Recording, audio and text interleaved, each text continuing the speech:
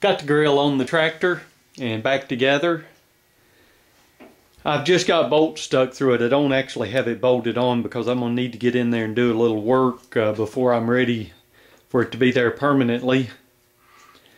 But I want to show you some more updates. Again, got the grill on. You may remember I said that I was going to cut the battery tray and weld it back together, and I did. This is the battery tray with 1 3/4 inches cut out of it. Now here's the way I came to that conclusion. Here's the battery tray off of the parts tractor, and actually I cut it this way. And this is the back of it that goes back, and as you can see, those 2 holes there take a bolt for a support there in the middle. And then in the front, there's a series of holes across here for various things. To mount the firewall, and some cables come through that big hole. In this, this hole where my thumb is, and the back hole is where it mounts to the frame. Let me show you.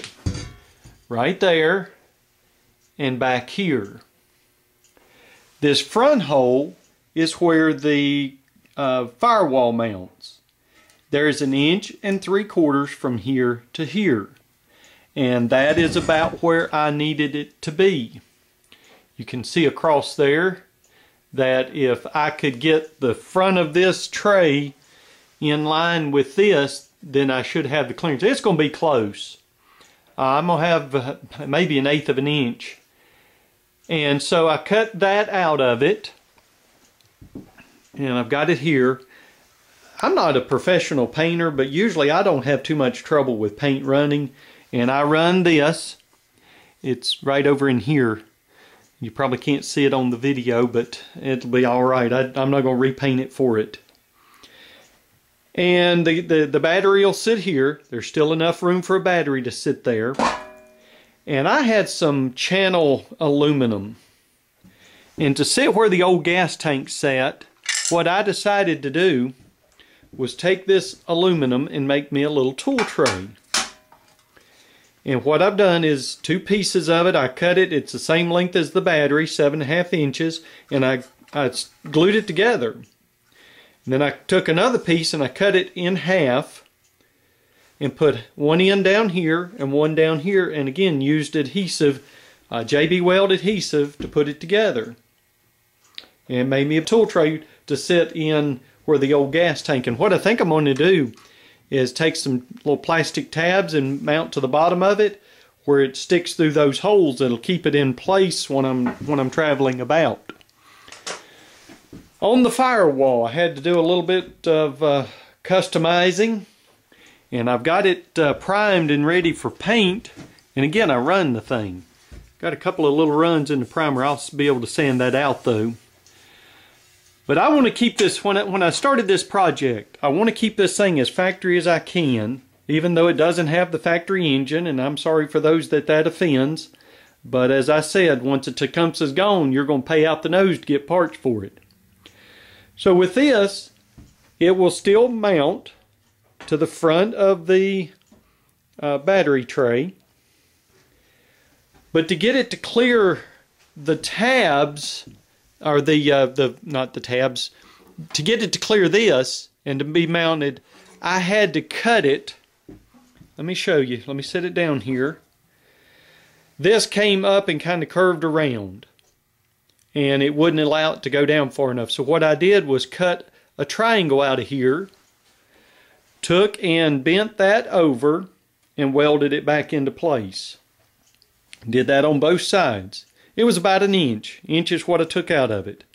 Also, on this firewall, one of the problems is that here, here, and here is the support mounts.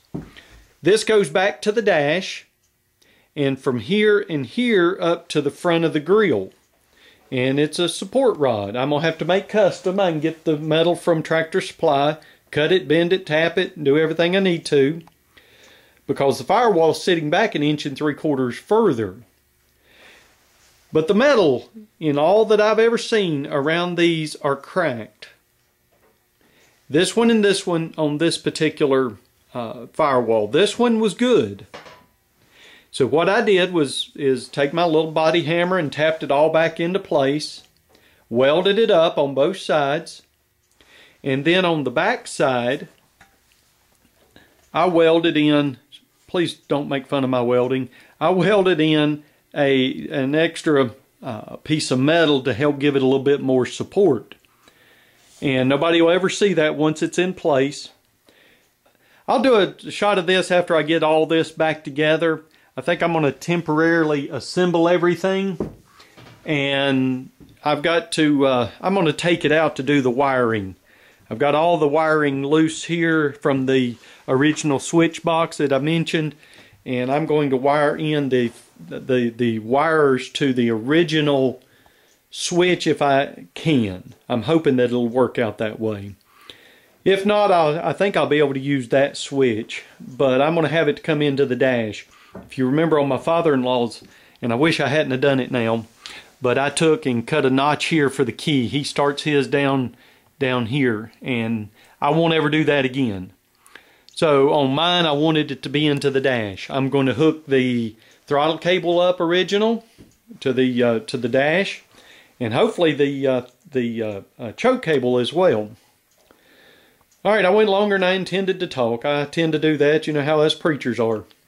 So anyway, just to give you a shot as to some of the progress I've made and some of the work that I've had to do. By the way, I got my new steering wheel in. That was part of my Christmas. Merry Christmas to me. And it will be, as soon as I get the dash stripped down and repainted, the dash will be ready to sit, and I can get all this hooked up. I'm on the home stretch. I started stripping the fender pan on that and the running boards. I'm going to paint it the yellow, both sides, and I think underneath where it goes over the tires, I think I'm going to spray undercoating under there to help protect it. All right, I'll give you maybe a quick shot before I upload this video of it back together, the battery tray and the firewall. All right, here's the battery tray and the firewall installed. I set an old battery on there. This one won't charge up. I'm going to have to replace it. And there's my tool tray. And here's the problem that I've got.